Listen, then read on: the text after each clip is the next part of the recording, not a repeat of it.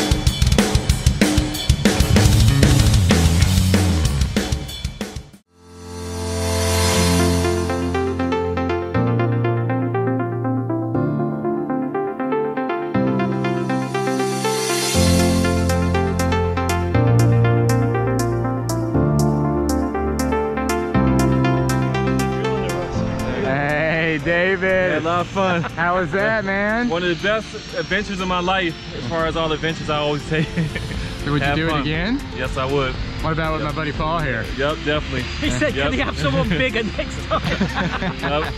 we had a fun time. We had a good time. Yeah. And tell me, what was your favorite part? That free fall or being underneath the parachute? The whole thing, really. But I think we did some flips. Yeah, we did. Oh, yeah, right? The door, yeah. So the whole thing, really, I mean, the whole thing was a breathtaking experience. Well, that's good to hear, man. Where are you going to tell all your friends to go skydive? Right here.